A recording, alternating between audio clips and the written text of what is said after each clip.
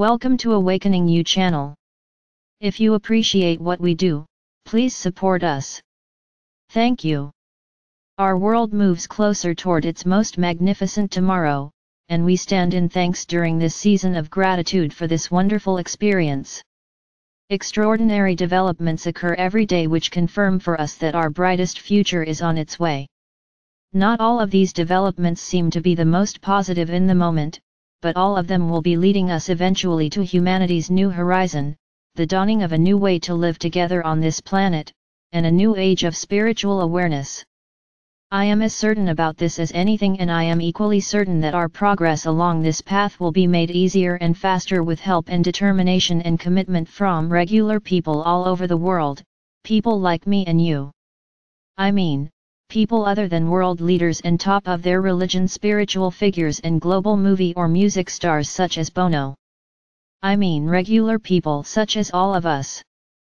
Authors, teachers, mechanics, computer repairmen, lawyers, massage therapists, real estate agents, all of us, out here, living real life. It's going to be up to us. We're going to do it or it's not going to happen. And what is it, exactly, that we're going to do? We're going to work, each in our own way, to create the space of possibility for a new spirituality to emerge upon the earth. For it's new ideas about God, about life, and about each other that are going to change our world and create the new tomorrow of which we here speak.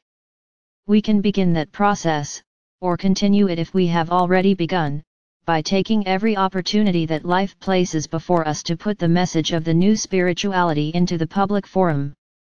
I hope that each one of you will give as holiday gifts this year at least one copy of one of the CWG books to a friend or relative.